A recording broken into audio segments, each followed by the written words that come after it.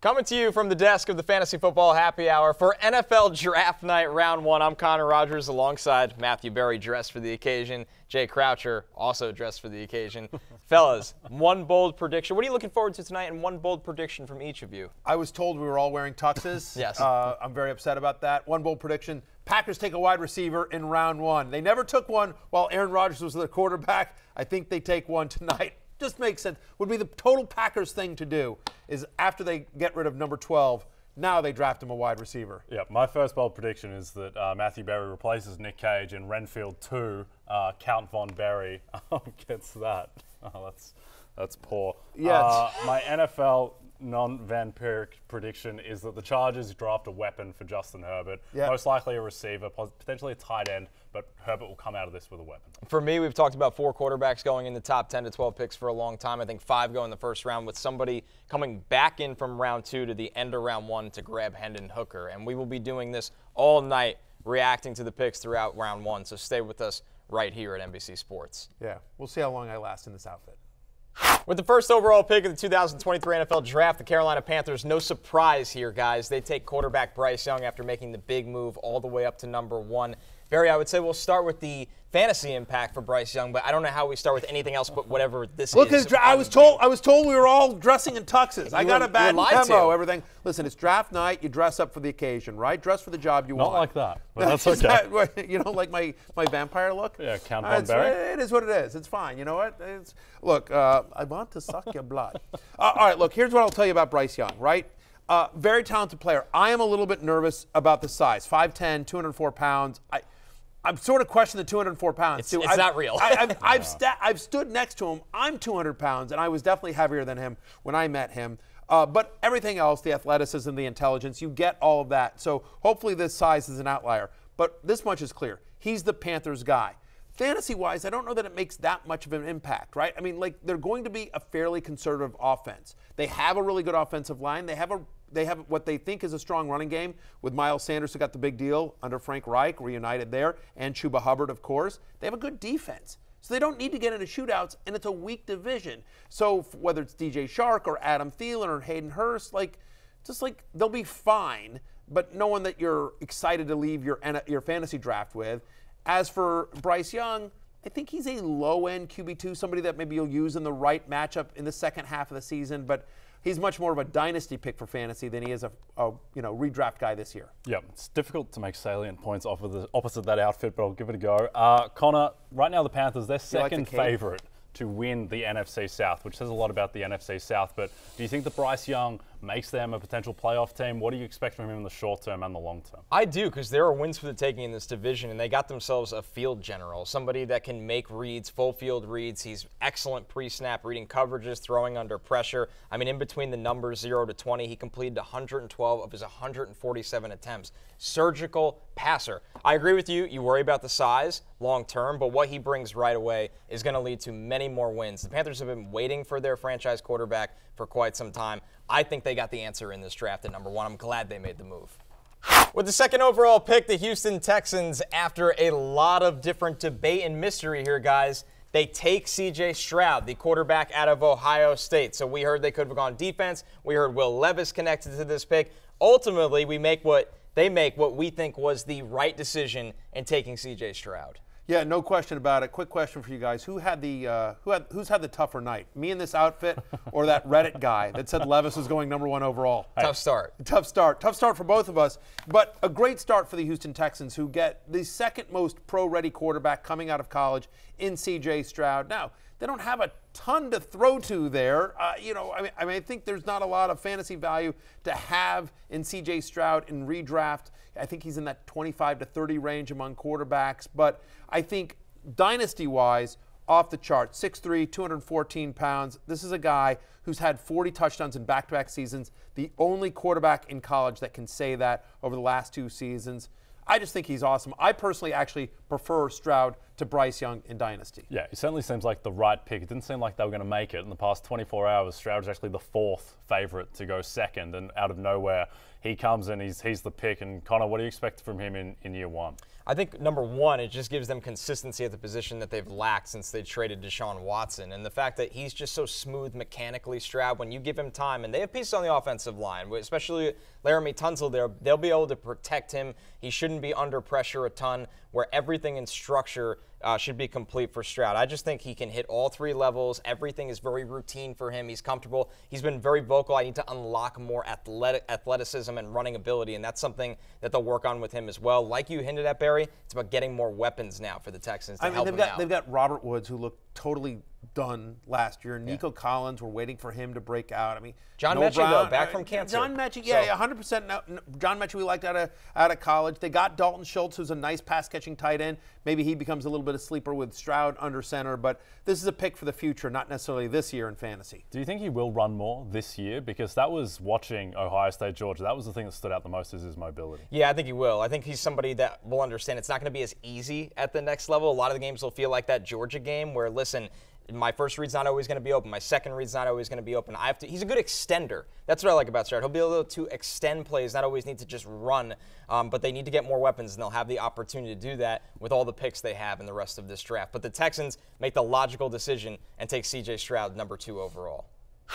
The Colts take a massive swing with the 4th overall pick in the NFL draft, and they take Anthony Richardson. No bigger traits prospect, guys. I love it. And I love it too, right? Shane Steichen comes over from Philadelphia, and they take a quarterback that's going to need time. He's going to need seasoning, but he can run. He's explosive, and he can throw it a mile. Yeah, 1,000%. So you mentioned Steichen coming over from Philadelphia and all the work that he did with Jalen Hurts and a mobile quarterback. So Hurts also a raw prospect coming out of college as well. So this makes a ton of sense. And honestly, first off, I think he's the number 1 pick at quarterback in Dynasty, again, because of the rushing and throwing ability and potential there. I also think he's the number 1 pick of the rookie quarterbacks in fantasy this year, especially in a one quarterback league, because you think about, like, we'll see the passing's going to be raw, no question about it. But because the rushing, we've seen, look, Tim Tebow, was a viable fantasy quarterback because of the running. So I think I prefer him to Stroud or Young both in Dynasty and in redraft because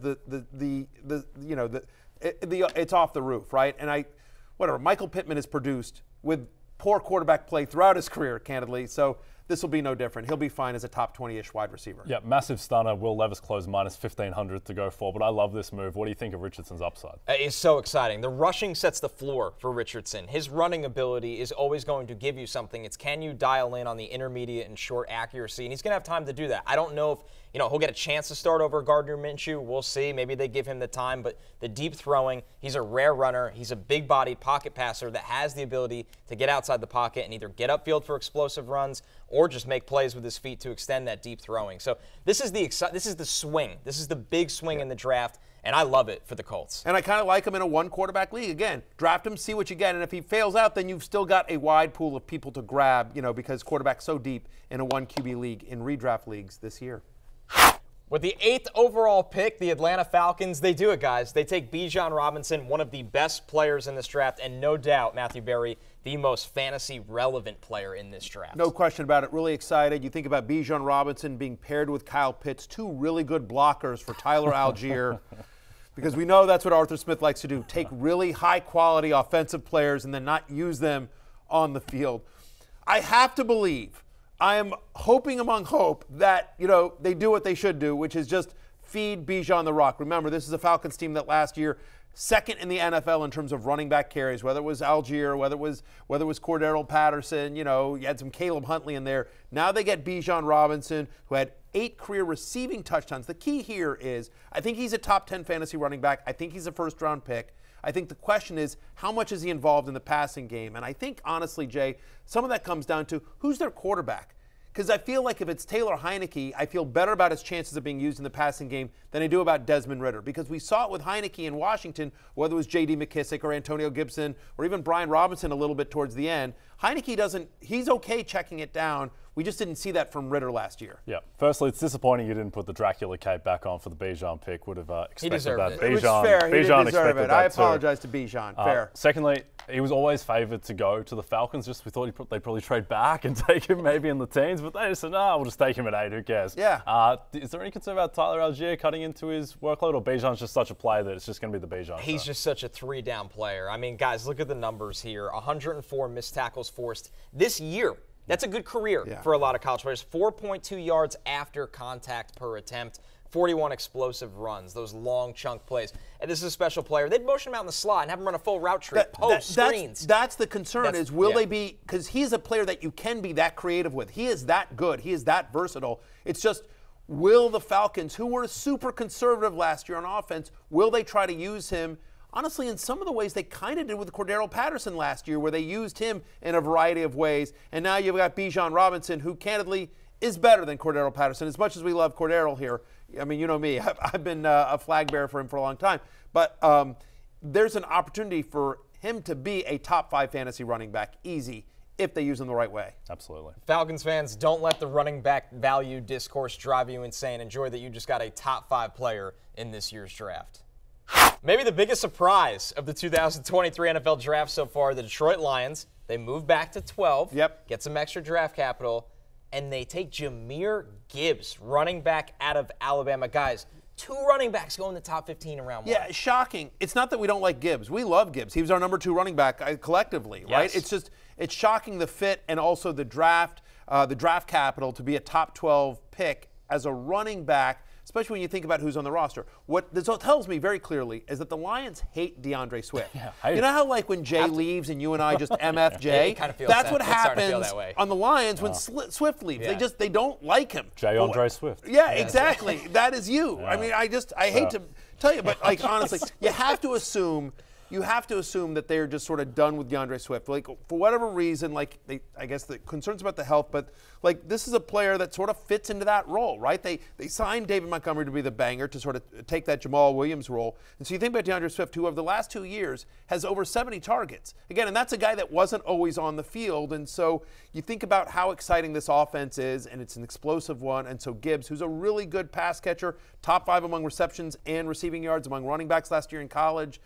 I think Gibbs is probably a top 30 running back because he's going to split time with Montgomery. But assuming Swift is not on the team, that's where my ranking is, he'll be right in that 25 to 30 range for me as a really nice number 3 running back in PPR. Well, they're going to play him because they spent all this capital on him, so that helps. Look, I think the Lions, they're the favorite to win a division. They're the 4th favorite in the NFC behind the Eagles, 49ers, and Cowboys. This is a team that's right there, and they've just spent the number 12 pick on a running back when they've already got Swift and Montgomery. I don't understand it at all, Connor, but Gibbs is a good player. From a team-building perspective, it's odd. There's no way around it. We thought we loved Gibbs on this desk. We thought we were leading the charge, and the Lions were like, we're going to lap you right now. So, I mean, look at Gibbs, lightning quick feet, great acceleration. He caught 42 passes last year for almost 400 yards, only dropped 1. He's a great pass-catching back, but you have a problem with maybe a running back that's struggling to stay healthy because of size, and you take another undersized running back with a top 15 pick. Love Gibbs. Think he'll be relevant in fantasy. But for the Lions, there's no denying this is a big shocker. Well, right. Unless they get rid of Swift. Unless they have a plan to move Swift, and then maybe it all makes sense. I will say the Lions have made a lot of right moves over the last couple of years, so give them the benefit of the doubt. And Gibbs, I think, is probably a better NFL player for the Lions than he is fantasy asset. But, yes, he will have value in fantasy, again, as a top 30 play for me, especially in PPR. With their 2nd pick in the 1st round, the Seattle Seahawks take Jaxon Smith-Njigba, the first wide receiver to come off the board. So they get a number 1 corner in Devin Witherspoon at the top of the draft, and now right in the middle of round 1 here, guys, the first wide receiver in JSN comes off the board. Boy, is this wide receiver room looking good. Listen, Seattle's having a great draft, and I think this is a really nice pick for them NFL-wise. Fantasy-wise, like, when was the last time Seattle had a viable 3rd wide receiver? We know it's DK Metcalf and Tyler Lockett. Tyler Lockett and DK Metcalf. It's still going to be a run-first team under Pete Carroll. It's still going to be conservative. This is good for Geno Smith. I actually think this move, fantasy-wise, hurts Metcalf and Lockett more than it helps JSN. We love JSN as a player, and dynasty-wise, I think he's going to be fine, but it's hard to see him as anything other than maybe a borderline top 50 wide receiver in redraft. Basically, I don't mind drafting him at the end of your draft as a flyer and see what happens with this offense, but as long as Metcalf and Lockett are healthy, I can't see JSN having a significant fantasy impact week in, week out. Better NFL move than fantasy move. Yeah, I think there was a higher ceiling for JSN in other spots like potentially Green Bay or New England where he had less competition for target share. But I think the story here is the Seahawks going all in around Geno Smith. Yeah. Because there was the thought that they might draft an Anthony Richardson at 5. Instead, they get Witherspoon and JSN, and this is a team that's built around Geno now. I mean, they could have had Levis here like late in the first round, and they passed on him. I'll say this, in terms of landing spots, JSN goes to a place where he can live in the slot right away. Sure, absolutely. And that is going to make his transition as a rookie wide receiver much easier. So I love the landing spot. I agree with you, Barry. Real football standpoint, you love it. Fantasy, a lot of mouths to feed now. Geno, very accurate, right. And obviously you've got Lockett and Metcalf on the outside, and so JSN is a safety valve. Perfect, great. You know what I mean? Like, and all of a sudden you add those three pieces to Kenneth Walker, a full year of Ken Walker. Like, all of a sudden, this offense with Geno back, pretty interesting. If you're a Seattle fan, I think you should be happy tonight. Awesome draft so far for the Seahawks. The run on wide receivers, it's finally on, gentlemen. Quentin Johnston, TCU wide receiver, goes 21 to the Chargers. They get a weapon for Justin Herbert. What kind of a weapon are they getting? A true outside target that can play above the rim. Needs to be more consistent catching the football. Had the 8 drops this year, but Quentin Johnston can make the really difficult plays, especially in the red zone. And I'll tell you this, for his size, he's very shifty with the ball in his hands. You'd just like to see more consistency. 11 of his 14 games, he was held to less than 5 catches. He only eclipsed the 100-yard mark in 4 of those 14 games, so needs to dial on the consistency. But in this offense, Matthew Berry, he doesn't need to be the guy right away. No, he doesn't. I'm going to say 2 things that are going to seem contradictory, but I promise you they make sense, which is that I love this pick, and he's outside my top 50. And here's why. Look, they have Keenan Allen. They have Mike Williams. They have, in theory, maybe Austin Eckler out of the backfield as well, right? He's going to be low on the pecking order. Obviously, Josh Palmer as well is still there. But both Mike Williams and Keenan Allen have suffered a lot of injuries. Keenan Allen definitely on the wrong side of 30 here. So I think while he's not somebody I'm drafting and redrafting, except maybe very late as a flyer, I think there is absolutely there will be a fantasy football happy hour episode this year where we're talking about go pick up Quentin Johnston because he could easily play his way into an elite offense. And I love him in Dynasty. This is a great landing spot for him to grow alongside Justin Herbert. Yeah, we've waited for a while to see Herbert with a full complement of weapons just because we know what kind of talent he is. And it looks like this is the year that we might get it. Yeah, you know what? It's interesting. We talked to a friend of the podcast, Austin Eckler, last year, and one of the things he said is that they really missed a deep threat, that when Jalen Guyton went down in the preseason, that took away that big vertical threat that they had in the offense. And so Johnson gives them that. It's one of the reasons why Eckler got so many dump offs last year is they didn't have a vertical threat. So I think, look, Eckler's still a monster, but assuming he comes back, maybe you could see a slight reduction in his passing game usage because they now have a guy in Johnson that can fly. Yep. I saw a very similar player to Martavis Bryant, and we know they like the jump ball wide receivers. So Quentin Johnston, it'll be exciting to watch him work with Herbert as they try to get more vertical. What a couple weeks for the Baltimore Ravens in their offense. Odell Beckham in the fold, Lamar Jackson extended, and now Zay Flowers taken in the first round. Guys, for how long did we say this offense has no wide receivers? We don't know when Lamar's coming back.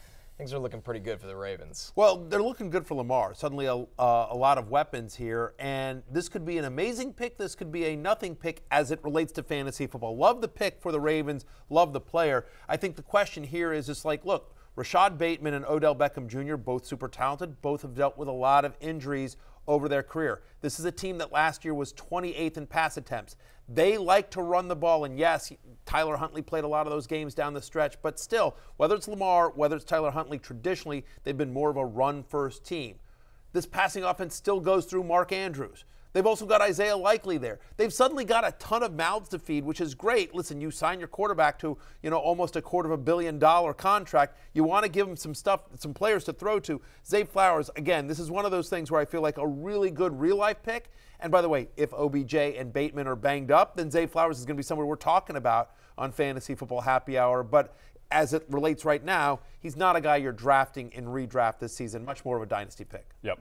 Baltimore's my Super Bowl team now, Matthew. I just love this team, what they've done. They were so close to beating a Super Bowl caliber Bengals team without Lamar, without any receivers, and now they're just loaded. And what are they getting in Zay? Just an electric player. Some guys just move differently, right? You watch him and you see the way he can run with the ball in his hands, but his ability to separate is phenomenal. And for Todd Monken's offense, Todd Monken's first year in Baltimore, he's getting more pass catchers to run a more traditional offense. I'm really curious, Matthew, to see if, obviously the head coach makes a lot of the decisions as well. Are they going to get away from being so run heavy? We're going to find out. Maybe Zay Flowers is a sign of, hey, we want to get our receivers more involved. Yeah, it will be really interesting because obviously Monken's going to have a say in playing the calling the plays, but also Harbaugh's got to think, and also it's Lamar. Like, how many times have we just seen Lamar drop back to pass? He sees some pressure. He says, screw it. I'm just going to outrun everybody, right? So ultimately some of that is on Lamar, but now that he's been paid, maybe he's like, you know what?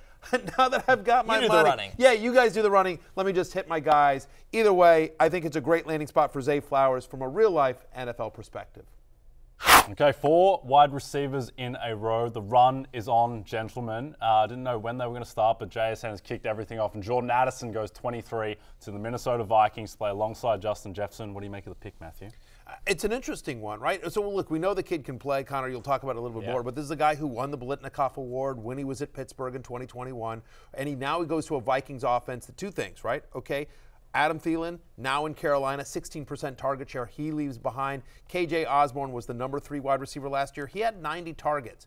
Yes, they added Hawkinson midseason, but still, this is an interesting guy that obviously is going to see better coverage considering how much defensive coverage is going to shift to Justin Jefferson. So, nice landing spot, a good weapon for Kirk Cousins here.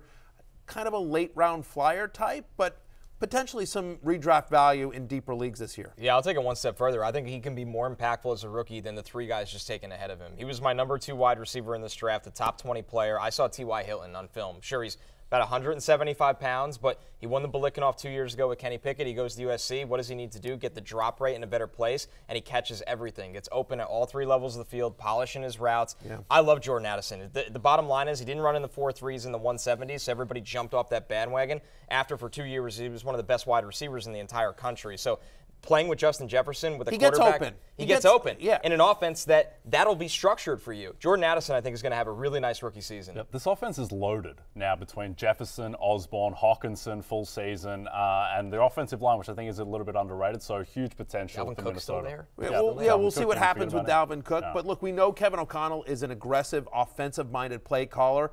I was in on Kirk Cousins last year. I'm going to be back in on Kirk Cousins. No one ever likes Kirk Cousins for fantasy. But you know what? To your point, he's got a lot of weapons in a pass-happy offense. Jordan Addison, I think this is a great pick for the Vikings long-term. And fantasy-wise, he's a pretty interesting sleeper towards the end of your draft this year.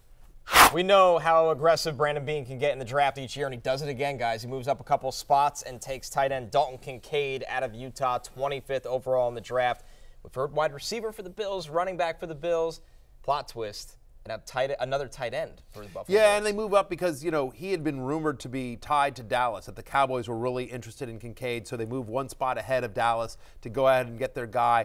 And I weirdly think they got their wide receiver. He just happens to qualify at tight end because of where he played in college. But the fact of the matter is they need a slot guy, right? I mean, they got some moments out of Shakur last year, and they lost Jamison Crowder. But look, it's Diggs and Gabe Davis on the outside. They need someone in the middle, and I think that's what Dalton Kincaid is going to be for them. He's basically a glorified wide receiver, right? He's not a traditional tight end, Connor Rogers, and they have a guy they like at that position in Dawson Knox. Exactly. This doesn't make Dawson Knox just exit the field all the time. You're going to play them together, and when you look at Kincaid, Barry, I thought he had the best hands in the draft. Yeah. Just the best natural pass catcher. He's got the straight line speed to run up the seam, and now they get bigger with their pass catchers as well. So for the Bills, you're right, this fills their wide receiver void. It's just with a pass-catching tight end. And this was a team that needed to diversify its offense because it felt very Josh Allen-centric. Now they get a different type of weapon. I mean, they're the second favorite right now to win the Super Bowl over teams like the Bengals, over our New York Jets, and I think that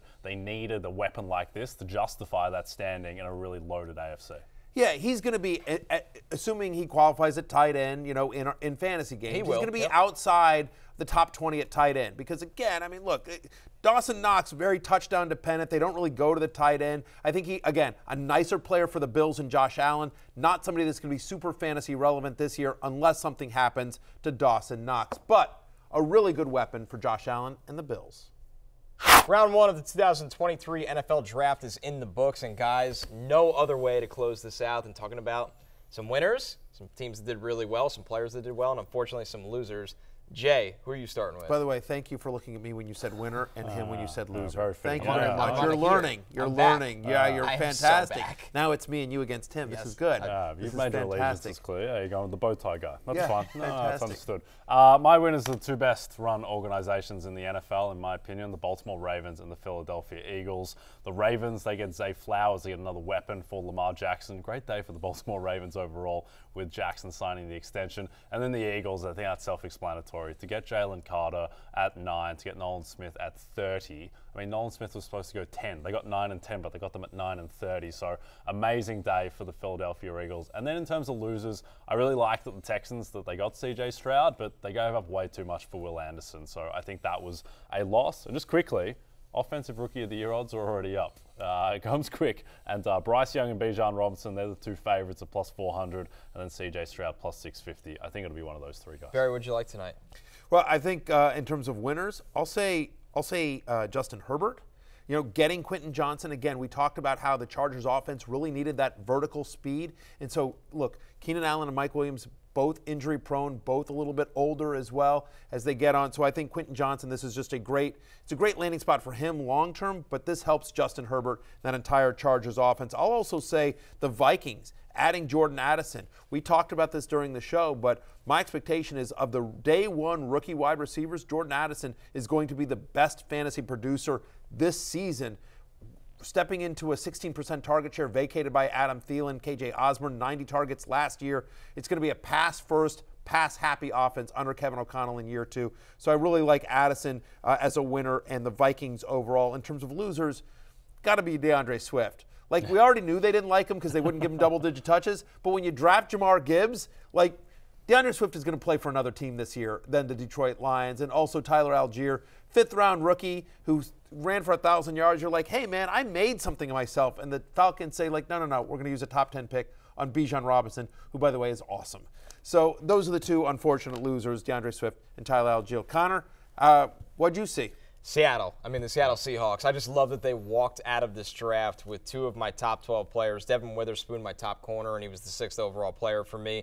And they get Jaxon Smith-Njigba. When I watch Seattle, especially when Tyler Lockett got hurt, you're just yelling that you wish they had one more target through the air.